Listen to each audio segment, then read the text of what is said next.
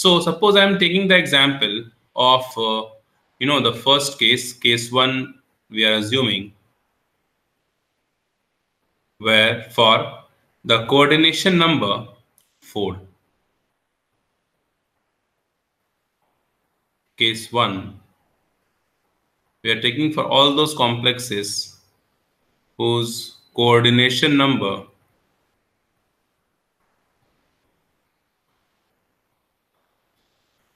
is 4.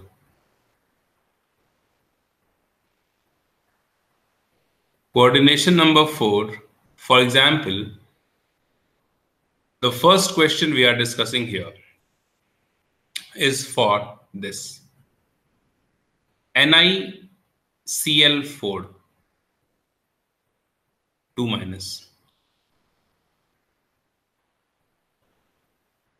Okay, NiCl4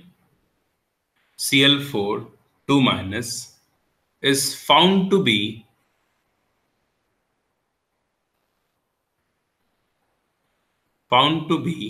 paramagnetic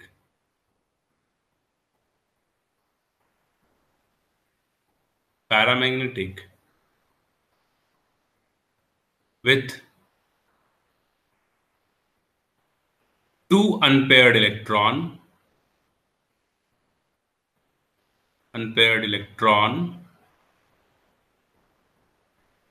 explain its hybridization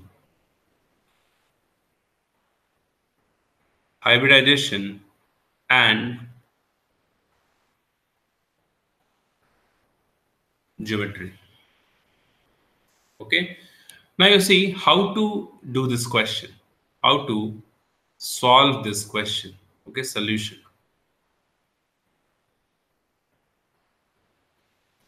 Right? First of all, the information we should have to solve this question is the nature of the ligand.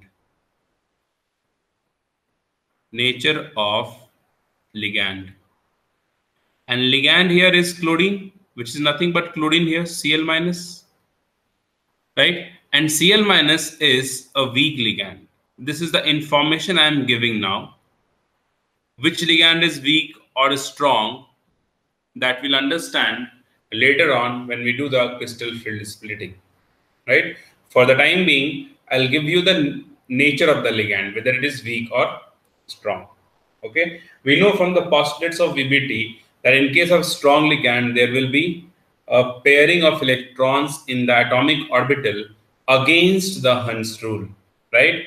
If the ligand is weak, such kind of pairing against the Hund's rule is not possible. Correct? So the first thing is this, you should know whether the ligand is weak or strong. Second thing is the oxidation state of metal. So oxidation state of metal, you see here, chlorine is -1, -4, -2 we have already. This nickel has +2 oxidation state here. Okay, so oxidation state of metal here is +2. So what I'll do, I'll just first draw the electronic configuration of nickel. Nickel, we know the atomic number is 28 and its configuration is 1s2, 2s2, 2p6, 3s2, 3p6, 4s2, 3d8. Since electronic configuration, since the oxidation state is +2, so the electronic configuration of Ni +2 will be, we have to take 2 electron out, and that comes out from the outermost shell, which is the 4s shell. Correct? And that is why the electronic configuration of Ni2 plus is 1s2, 2s2, 2p6, 3s2, 3p6, and 3d8. Okay. Now, when I draw the orbital diagram here, okay, so you see the orbital diagram here, it is 3D.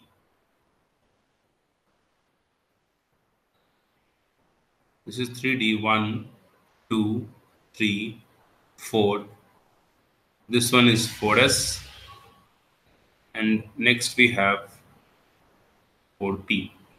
Okay. And the number of electron, these are 3D shell.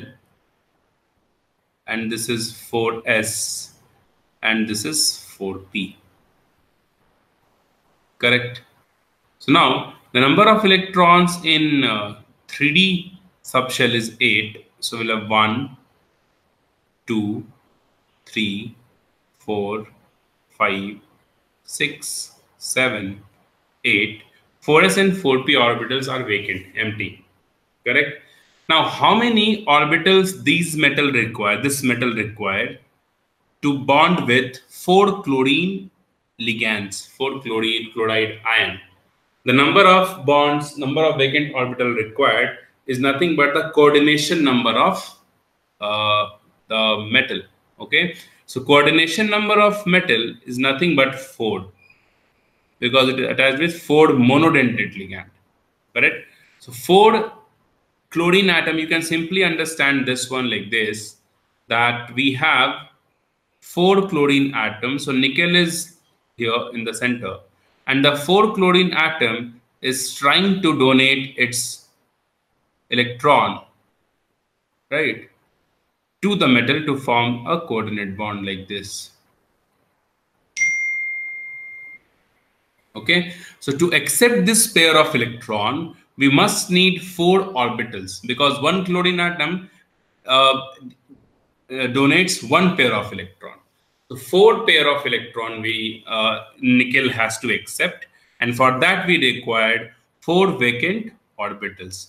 Now to form 4 vacant orbitals, 4 atomic orbitals must go under hybridization, right? 4 atomic orbitals must go under hybridization, and it forms 4 hybridized orbitals. 1, 2, 3, and 4. And what kind of hybridization we have here? Since 1s and 3p orbital goes into hybridization, so we call it as sp3 hybridization. Correct? Now in this sp3 hybridized orbitals, the 4 chlorine atom donates its pair of electron and forms coordinate bond with the metal. Okay, hence the hybridization of NiCl4, the hybridization is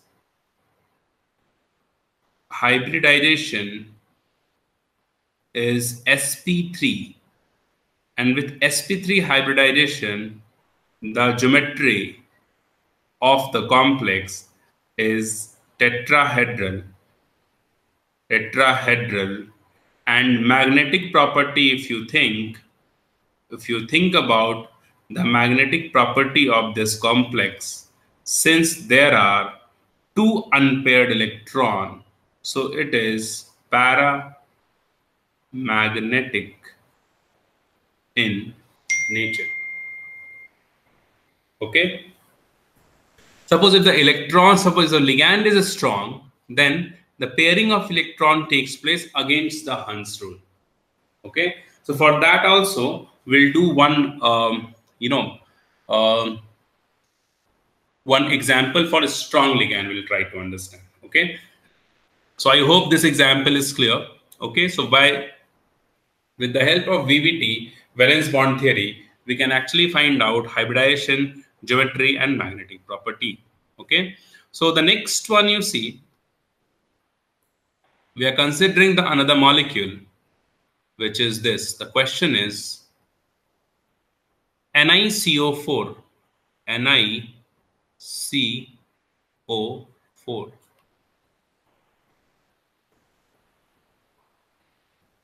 NiCO4 is diamagnetic. It is given is diamagnetic. Explain its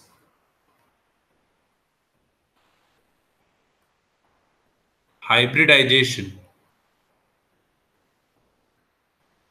and geometry.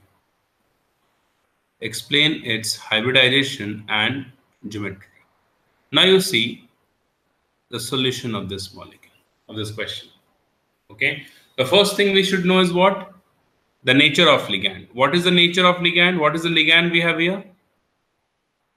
Ligand is carbonyl group, that is CO. CO, it's not cobalt, take care of this. And this is a strong ligand. Right? Again, I am telling you this information I am giving you. Cobalt CO is a strong ligand.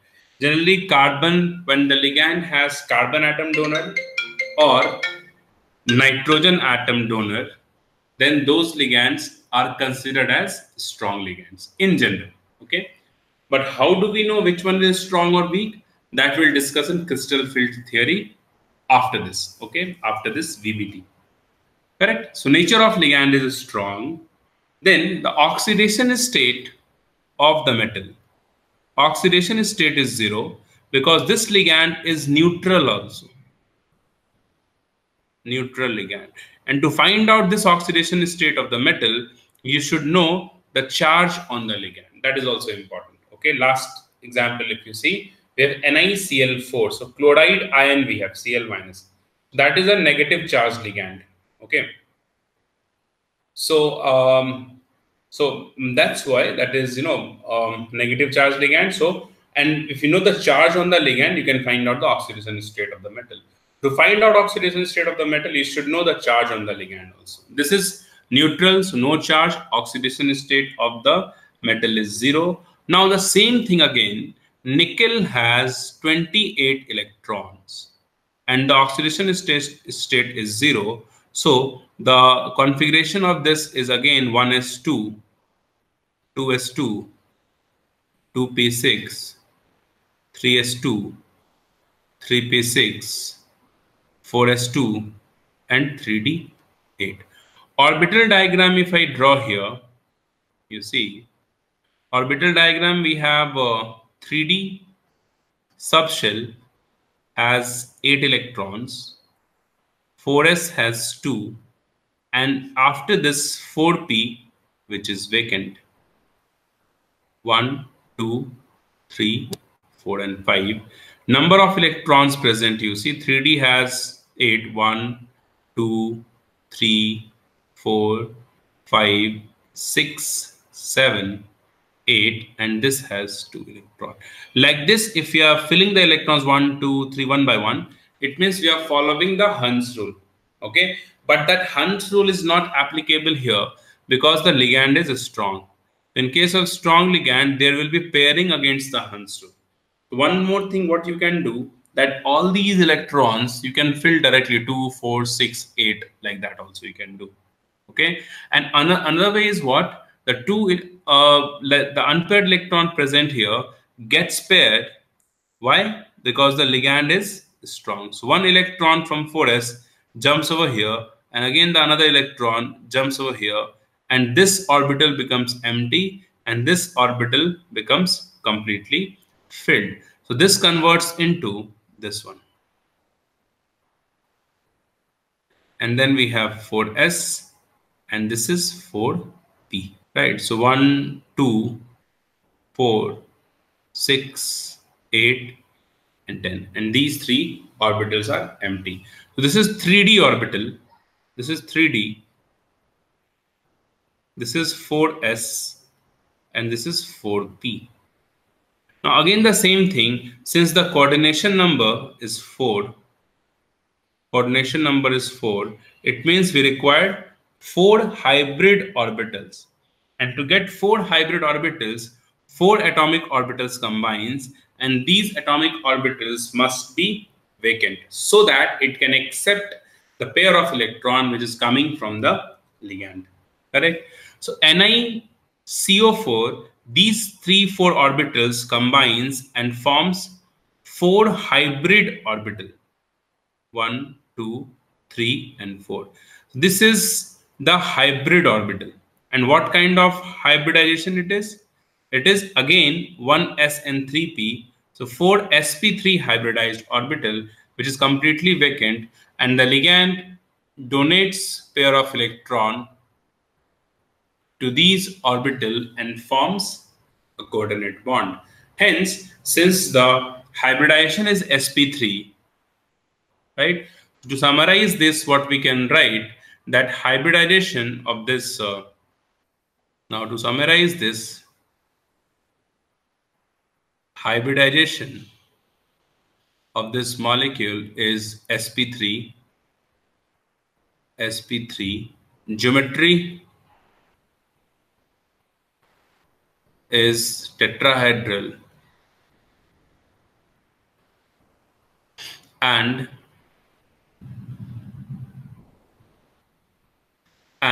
the magnetic property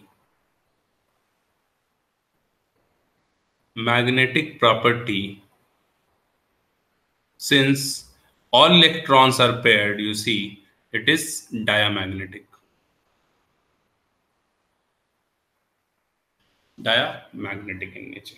So like this, you can understand the magnetic behavior, hybridization, and geometry. One more question we'll see here for coordination number 4. Suppose we have a molecule, say NiCN4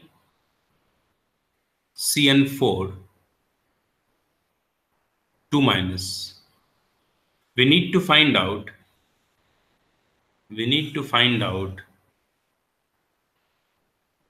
the hybridization,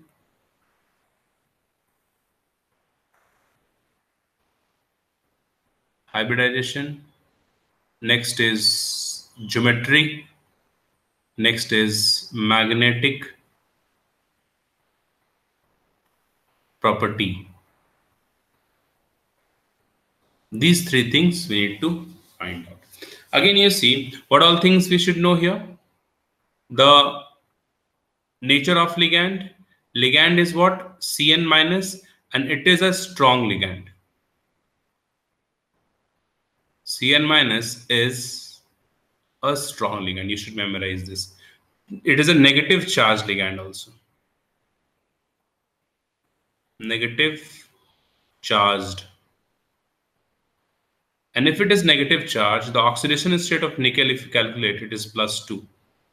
So oxidation state of metal is +2. Nickel atomic number is again 28. Configuration is argon 4s2 3d8. Electronic configuration of Ni+2 is argon then 3d8. There's no electron in 4s shell. Okay, so you see next here, orbital diagram if I draw, this is 3d 4s and next is 4p. 3d has 8 electrons, so 1 2 3 4 5 6 7 8, and 4s has 0 electron, right?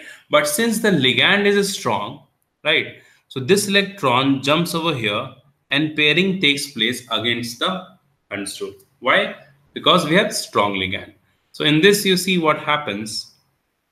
Here we have 2 4 6 8. So one d orbital is vacant now, right? Again, the coordination number is what? The coordination number is 4. It means we required 4 vacant orbital. 4 atomic orbital combines and forms the hybrid orbital. So we have 1d, 1s and 2p. So we'll get 4 hybrid orbital here.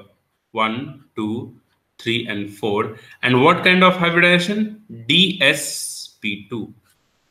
Right? Because 1d, 1s and 2p involved. So dsp2 hybridization. Okay.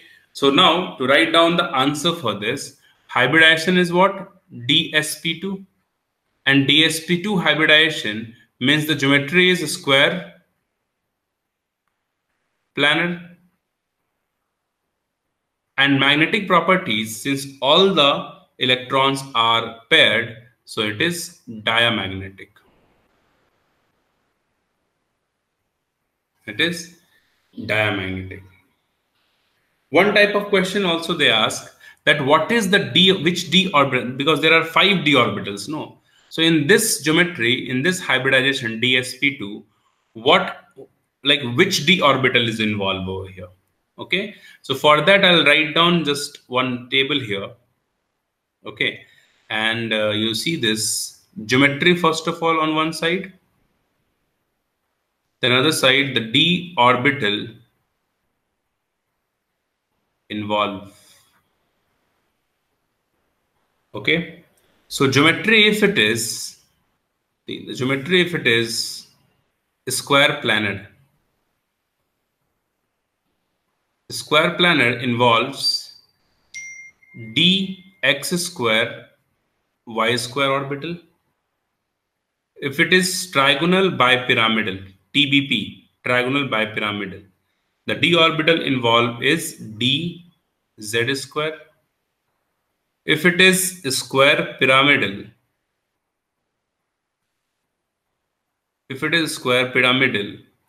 then it is d